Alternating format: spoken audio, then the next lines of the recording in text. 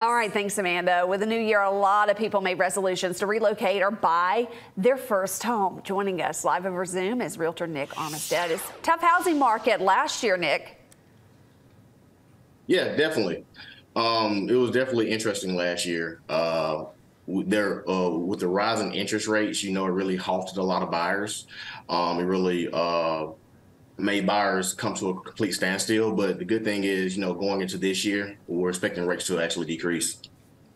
So do you think things are improving this year for the housing market? Yeah, for sure.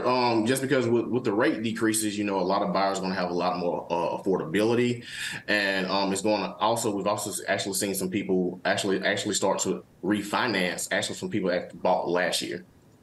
What do you think new home construction will look like this year?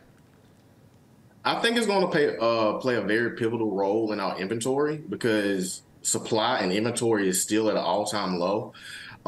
Historically, new construction homes are typically only 10 to 15% of our inventory, but in some markets we're seeing even 30%, and even 50% in some markets where new construction is going to be most of our inventory.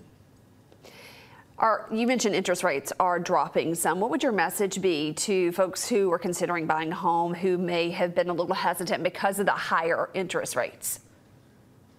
We know they're going to continue to creep down this year. The one thing I would tell them is go ahead and consult with the mortgage lender right now, because right now we're in a very interesting period. We're getting away from the holidays, getting ready to gear up for the spring and the summer, which is the busiest time of the real estate industry.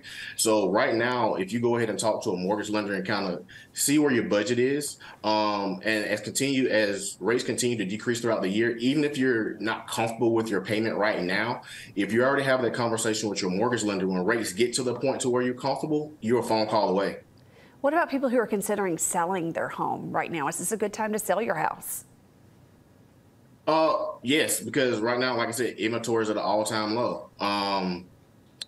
If you're looking and thinking about selling, there's still demand. There's still a lot of demand. Even last year, even though the transactions were lower year over year from 2022, we still had a lot of transactions due to a lot of cash buyers. So even if some people are still hesitant to actually buy this financing, there's still cash buyers out there, because even in some markets, we had cash buyers that equivalent to 40% of the transactions in some of those markets.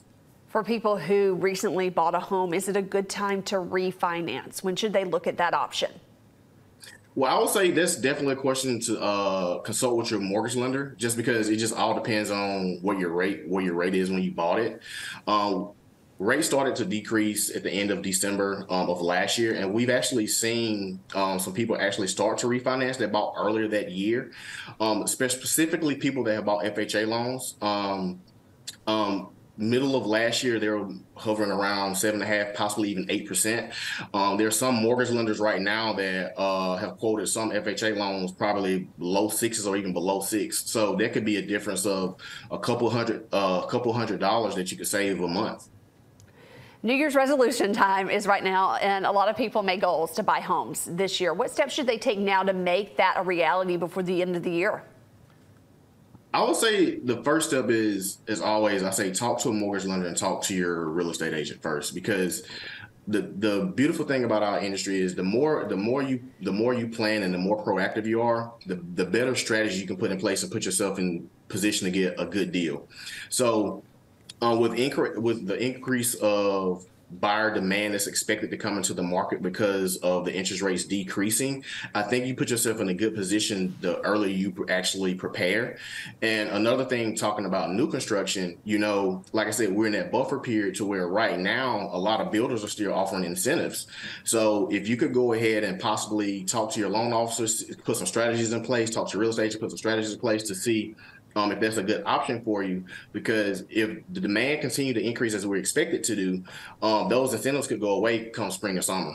Nick, thank you so much for joining us here on Alabama Live and offering your advice. We appreciate it. All right, thank you. Have a great day.